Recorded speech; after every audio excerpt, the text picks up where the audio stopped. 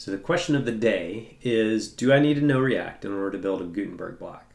And the short answer is no, you don't need to know anything about React to build a Gutenberg block. The reason why is because WordPress has done a great job of abstracting away React and the foundational tools that it's used to create Gutenberg, and it's kind of created its own API that you can use in order to create your blocks. However, I remember back when I was a beginner WordPress developer, and I would ask people, oh, hey, how long have you been working with WordPress? And they would say something. Sometimes people would say, oh, it's been a few years. And I would say, oh, that's pretty cool. How long have you been working with PHP? And they would say, what's PHP?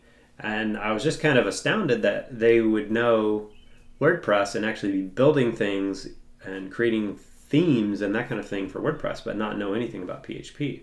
But the reality is that they just learned the syntax. They learned what an opening and closing PHP tag is, and all of the placeholders and template tags you could drop into a WordPress theme. And now they can build a theme. They couldn't do anything from scratch. They would use kind of a starter theme approach, but that was all they knew. So really thinking about Gutenberg development, do you want to be that Gutenberg developer that doesn't know React? There's those foundational tools that if you just knew them, you'd be able to do so much more. But without kind of understanding that technology that is underlying Gutenberg and how it works, it's going to limit your ability to create Gutenberg blocks and limit your imagination and what you can do with Gutenberg. So that's why I think it's important. So what is React? React is basically Facebook's view library. So you basically pass a bunch of properties down into a view, and the view will get rendered. And you can pass in things that will allow you to kind of make that interactive as well. But that's basically what Facebook's view library is. So you want to know that.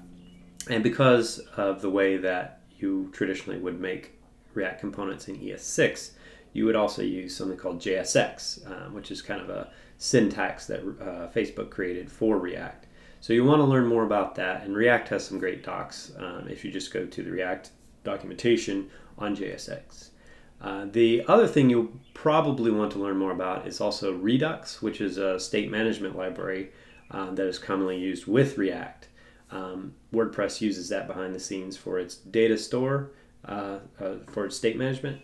And so basically these two things working together, when something happens, when you make a change in the editor, it triggers an action that goes through Redux and essentially updates this state for the editor. And any change in state for the editor will come back to the React view layer. And because those properties that are being passed into that view have changed, it will re-render the component in its new state. So that's basically how those two pieces kind of come together. So I'd recommend that you learn those for sure.